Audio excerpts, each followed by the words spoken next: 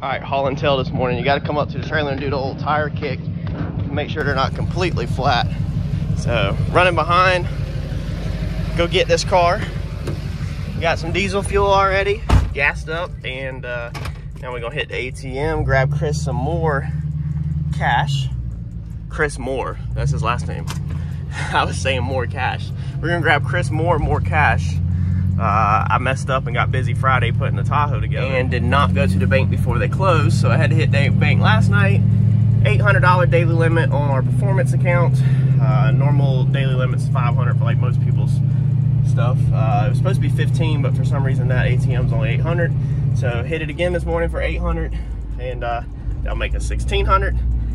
And then I got more cash at the house to finish paying his bill. And then I also gave him some money down on the job, so we should be paid up.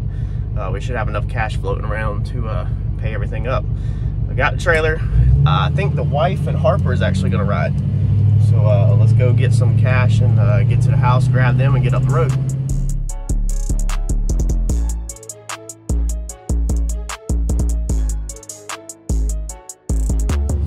So Harper is doing pretty decent. Harper, you doing decent? She come with me. The wife also come with us to pick this car up this morning, so I wasn't riding alone. So we just got into Wattville. If you are a local, you have to say Wattville and not Whiteville. They actually say Wattville. It's like all one word. Say, oh, Harper. So we about 2 miles from Chris's house. We're gonna grab his car, get this thing loaded up, check his workout. I'm not holding him up because he's going to dig or dive, and try to get back on the road, grab some food, give Harper a little bit of a break to run around and stretch her feet, because she does not like being contained or locked into any car seat or locked down. We're gonna get this thing loaded up real fast. On the trailer, Chris did an amazing job with it, so we're gonna get it out of here, get her stuck back on the trailer, and get back to Wilmington. Harper's done found the puppy out there. She wants to play with the puppy. So while she's puppy playing, we're gonna get Percy back on her trailer and back to her house. Grabbed some good old McDonald's, and Harper found this table with lights on it. Harper, touched the lights. And they changed the color whenever you touch them. I have never even seen that like this. I normally don't go in McDonald's, so she's gonna have a blast. We're gonna down a biscuit and then get back on the road.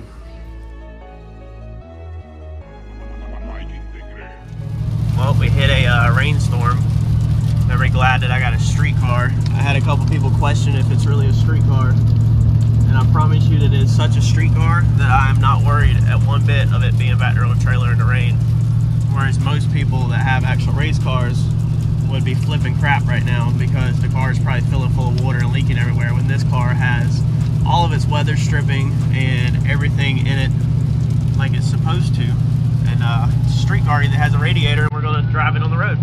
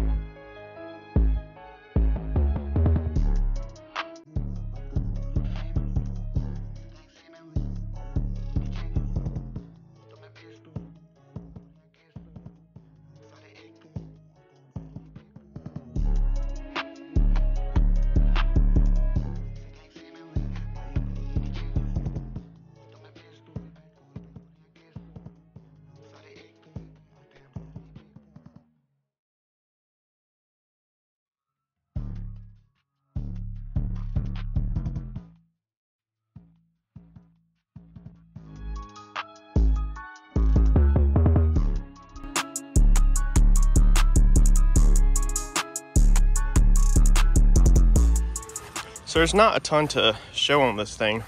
You know, we'll take a look at it, but a lot of the wiring, you know, it's just not really where you can show. I mean, he put the new battery in there, it looks like, and he hasn't, when we went, we kind of got in and out fast, so the battery's in there. looks like he utilized my control panel on my board that was already there. You know, he reran some of my wiring that was there. He did all of the fuel pump, the wires ran down nice and neat, and it runs back there. It looks like it runs around. He's got the fan all wired up where it works. He showed me all of that at the house. I mean, I'm not gonna turn it on right now, but all them wires run back and they tie to my wiring. So a lot of his wiring, he kind of tied it back to where I had already ran wiring to just keep it the same.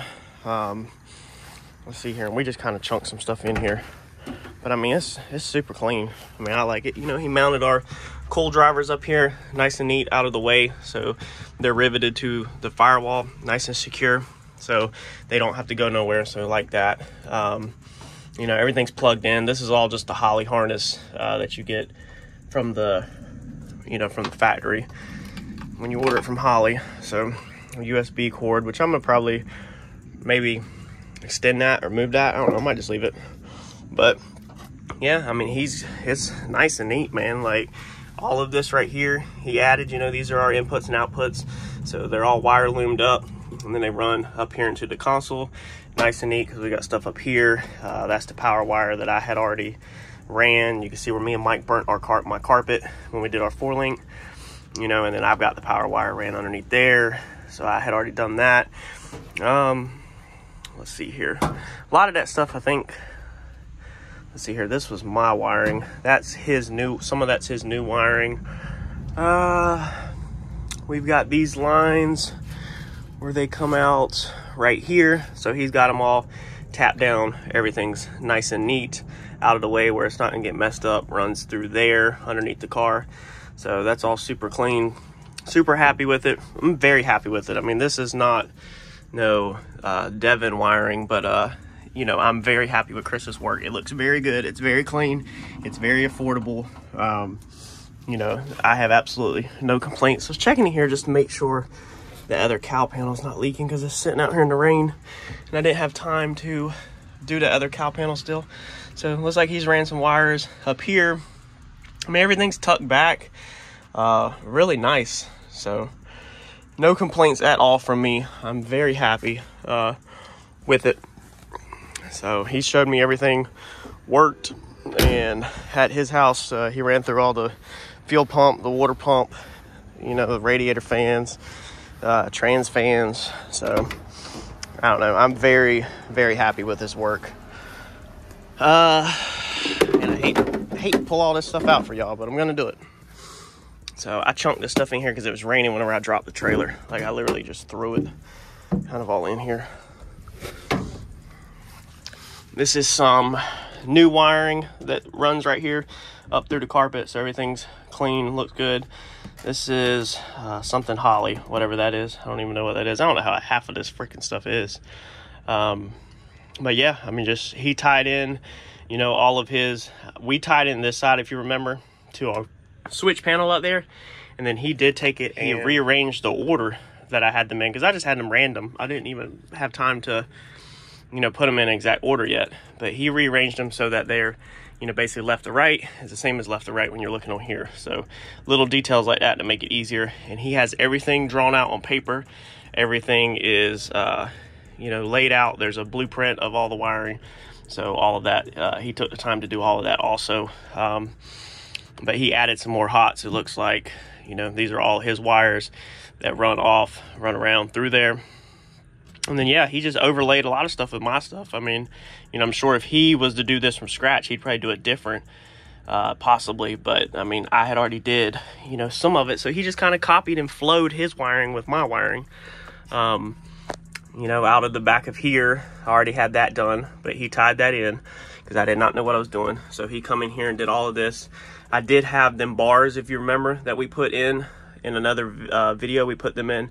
This is originally the items that John recommended to tie all your, you know, hots and grounds in with, and I went with a different one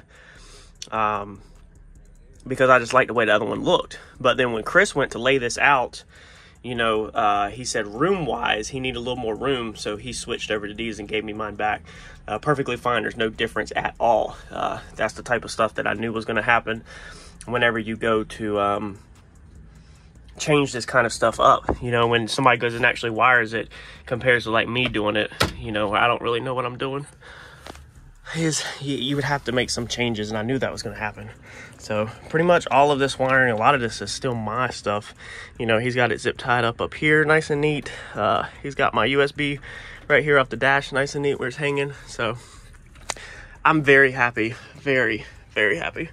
I'm very glad I went with Chris, because anybody else, you know, would have been an arm and a leg to stick some wires in the car. I mean, like, Devin's work is absolutely amazing. It's top notch. You can't get anything better than Devin's work pretty much anywhere. But I don't want the debt of Devin's work. I'm not gonna say I can't afford Devin's work, because I can put anything on credit and pay on anything just like y'all can. But I don't want to be putting a bunch of money in freaking wiring, you know, and having that big bill looming over my head. So, I mean, this works out like literally perfect for me. Perfect. Just, I'm over the top happy with Chris's work. I'm happy that Randy recommended him to me. Now, the deal with Chris, so some of y'all know, is that he likes helping people out, he said, and I'm the 19th car he wired, he also said, but he does not want to turn this into a job. So he has no interest turning this into a job. He works 50 hours a week, he said, on the computer doing what his stuff is, his personal life, and he has absolutely zero interest in turning wiring into a job. So it's not gonna be like one of them things where I'm gonna drop his phone number or his contact information, because he just does not want to go there with this. So he does this for like people that he knows, you know, helps out. You know, basically, I'm guessing that Randy hit him up and I kind of got in through Randy. But I mean, he's got a race car. He works 50 hours a week, so he just doesn't have the time nor the desire. But yeah, little update for y'all. You know, and I'm happy. I'm happy. I'm glad we're past this stage. So I'm glad the wiring is finally done. We cannot crank it yet because me and Mike still have to do the torque converter and the flywheel and reluctor wheel, fix the mid plate, you know, hook some sensors up on the back of the motor that we cannot hook up at the moment because the mid plate is in the way. It needs to be clearanced, and then it has to go to Jason for headers. So it is going to Jason, let's see here, next weekend. So we have it for 1 week, and then we take it to Jason for headers. After Jason's done with it, the next stop it's going to make is TKM for tuning. Now, how fast will it go to TKM for tuning? I don't know. We have to get on their schedule. When Jason's probably almost done, or when he finishes up, I'll probably go ahead and get on TKM schedule, and that'll give me a week or two to wrap up our little stuff. Me and Mike are going to try to get this car into the shop this coming week and knock out the transmission stuff so that we can move forward with first startup, but we do have to do some welding on the rear end. Besides that, like, we're going to keep this thing moving, and y'all hang in there, be patient, and we will get this thing wrapped up soon, hopefully, and be making some passes.